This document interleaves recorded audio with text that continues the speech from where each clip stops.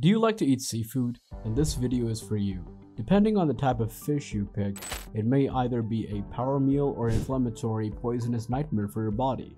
That's the reason it's crucial to recognize and stay away from seafood that you should never eat. The quality of fish on our plates has decreased as a result of the rising demand for seafood. The seafood industry is facing challenges in ensuing transparency and sustainability. Less than 25% of businesses try to get all their seafood from sources that are not harmful to the environment. Certain fish may be harmful if consumed in excess because they contain high levels of mercury. In this video, we will discuss 7 kinds of seafood that you should avoid. But before we begin, please hit that like button and subscribe to ensure that you never miss out on any of our videos. Number 7. Imported shrimp.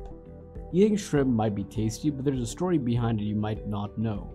The shrimp farming industry has rapidly expanded in response to growing consumer demand. To comply with these demands, they're being cultivated on farms. Shrimps raised in farms face a production process heavily reliant on antibiotics, disinfectants, and pesticides. Consequently, these practices can result in the presence of antibiotic residues in the shrimp, including some that are banned in the United States. This can lead to various health problems, including neurological damage, allergies, and other infections and illnesses. Furthermore, the conditions in which the shrimp are formed can lead to shrimp being infected with diseases and parasites, further compromising their safety for consumption. Additionally, the use of preservatives in some imported shrimp has been linked to health issues such as breast cancer and low sperm counts. Imported shrimp also contribute to the compromising quality and freshness. Fluctuating temperatures, suboptimal storage conditions, and prolonged exposure to air and light during transit can lead to a loss of freshness. Ensuring consistent quality control measures throughout the transportation is challenging, increasing the risk of mishandling and damage. Alternatively, seek out pink shrimp from Oregon or domestic shrimp from the Gulf of Mexico. Seek to find shrimp that were cultivated without the use of pesticides or antibiotics. You want them from waste and water filtering tanks or from sizable outdoor ponds that mimic their native habitat. When purchasing raw shrimp, make sure their texture is firm. Transparent, grayish-green, pinkish-tan, or light pink shells are the ideal colors. Stay away from those with edges that have darkened or stained. Shrimp that has been cooked should be white, firm, and slightly pink or red. Instead of smelling fishy or ammonia-like, both should have a little saltiness to them. Selecting shrimp items that promote ethical farming can help you take sustainable practices into account. Make thoughtful purchasing decisions by looking into and selecting shrimp that fit your sustainability and health goals. Laws and certifications play a significant role in ensuring that safety and quality of shrimp products.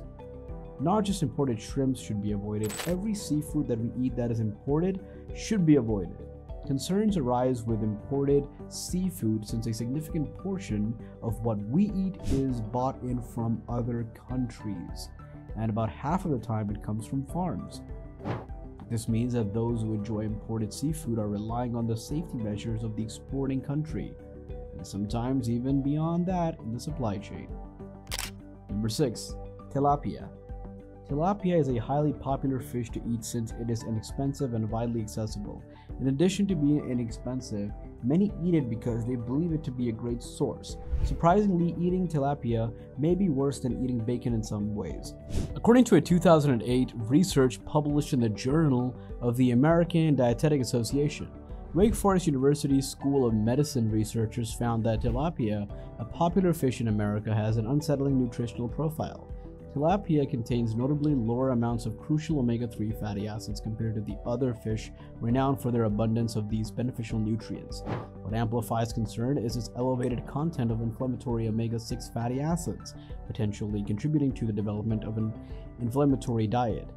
While it is a source of protein, the imbalanced nutritional profile of tilapia raises apprehensions about its overall impact on health, suggesting that relying solely on its protein content may not compensate for other dietary shortcomings. On the other hand, excess omega-6 fatty acid consumption, particularly when combined with insufficient omega-3 fatty acid intake, may worsen inflammation, which is a major risk factor for cardiovascular illnesses. Tilapia farming usually means having a lot of fish all crammed into small spaces, which can lead to some problems.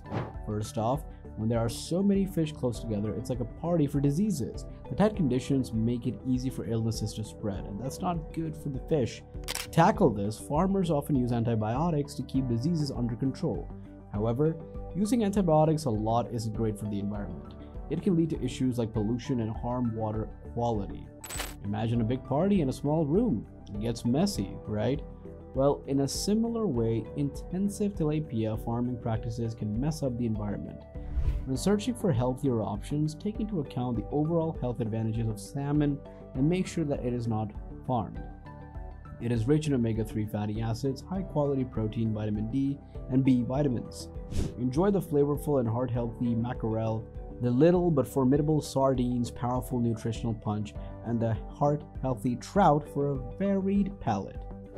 If you must eat this fish, stay away from Chinese tilapia because of this particularly questionable growing methods.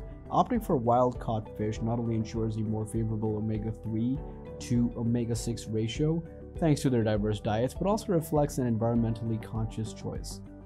Wild-caught choices are excellent because they combine good nutrition with environmental sustainability. Also, try to grill or bake your fish to keep it nutritious. Skip deep frying to avoid unhealthy additions to your meal, as it is. Number 5.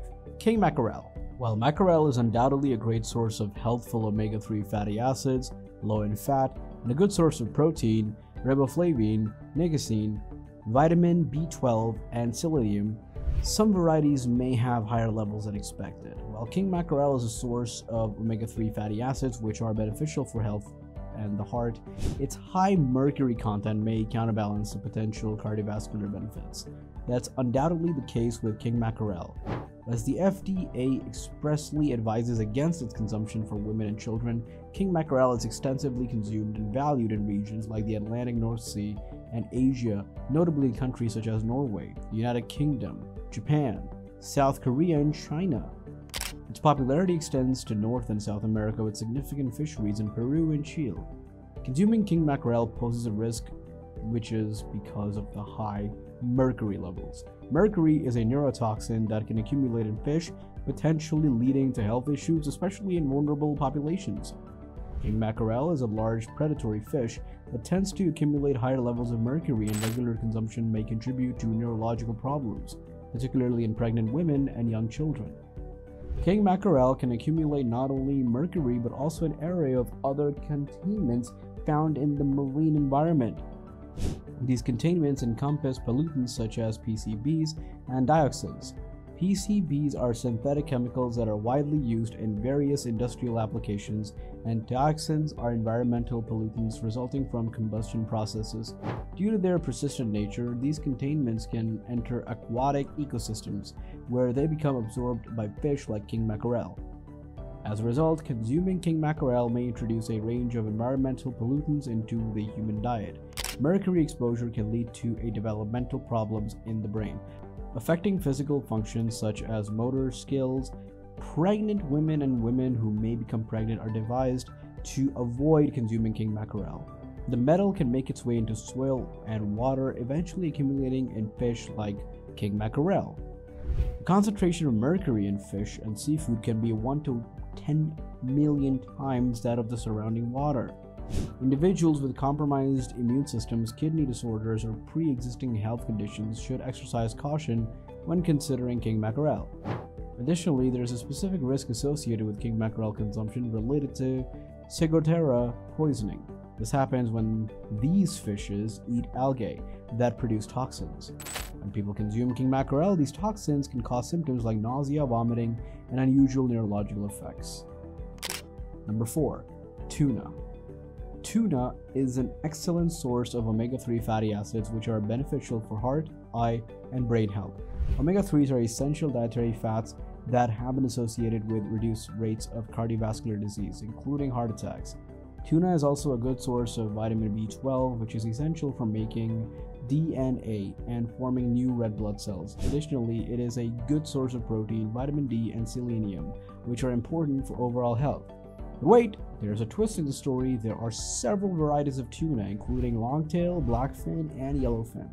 Certain tuna, such as the skipjack found in light canned tuna, are safe to consume and sustainable.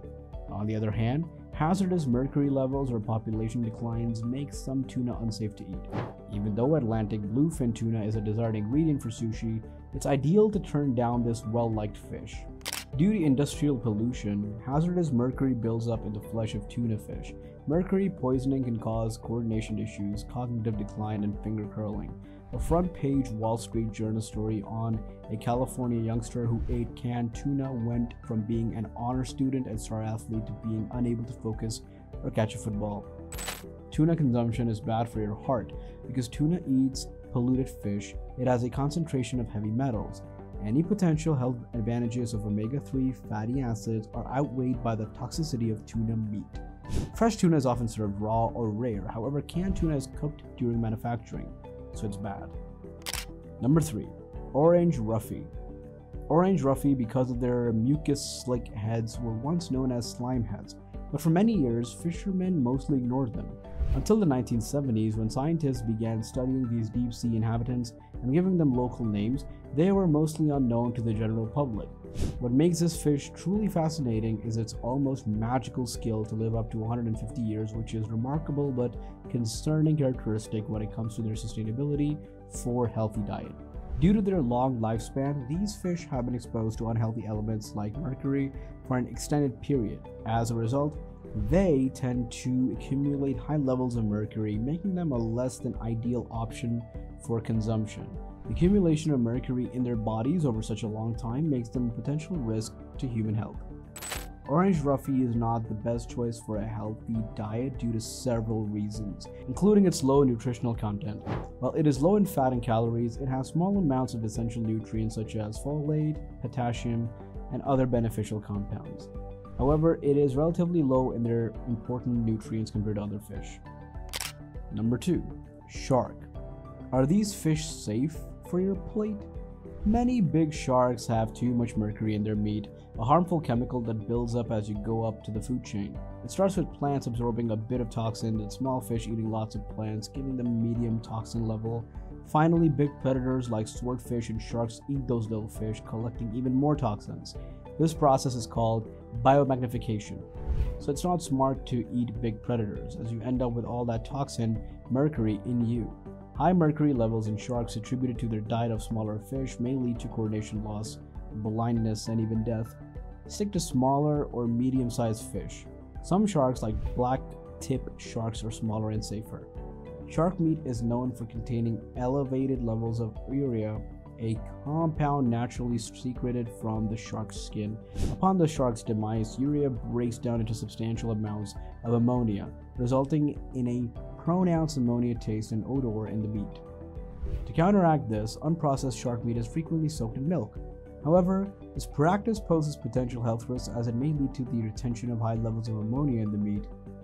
The strong smell and taste of ammonia in the shark meat are undesirable, and the efforts are to mask it through soaking it in milk. It may introduce concerns related to the meat's safety and overall quality. Some fish carry a harmful toxin called ciguatoxin. Originating from certain algae, large predatory fish like sharks can accumulate high levels of this toxin by eating contaminated prey. When humans consume such fish, they risk ciguatera fish poisoning.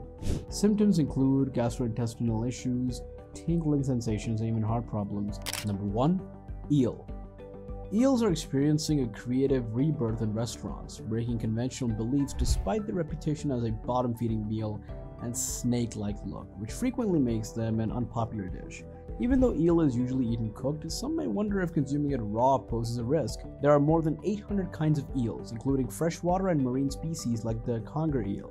They are a delicacy that taste like squid but have a softer, flakier texture. Common in Japanese cuisine, it is torched on sushi rice or grilled over steamed rice. Eels, in their remarkable adaptation to survive in the wild, possesses defense mechanisms that include a rather unusual and potentially hazardous characteristic that's poisonous blood. The poison in eel blood contains a toxic protein that has the capability to induce muscle cramping, affecting vital organs such as the heart. Eels, like the majority of fish and seafood, are also known to contain high quantities of mercury, which can be harmful to your neurological system in large doses. Another consideration is the potential presence of parasites in eel meat. Consumption of raw or undercooked eel increases the risk of ingesting these parasites. Eels tend to easily absorb and retain dangerous substances and impurities, including flame retardants and polychlorinated biphenyls. In certain places, such as New Jersey, river eels are so filthy that adults are recommended to consume no more than 1 eel per year. To mitigate this risk, it is crucial to ensure that the eel is thoroughly cooked before consumption. In the US, seafood is the leading source of food poisoning. The Centers for Disease Control and Prevention estimate that there are around 75 million foodborne disease cases annually, resulting in thousands of fatalities as well as hundreds of thousands of hospital admissions. Consuming fish that has been improperly prepared or that has not been obtained from reliable sources can be quite risky. Regretfully, we are frequently at the mercy of the exporting nation's safety protocols because the majority of the seafood we eat is imported. It is vital to exercise caution and expertise when making decisions when submerged. Thank you so much for watching.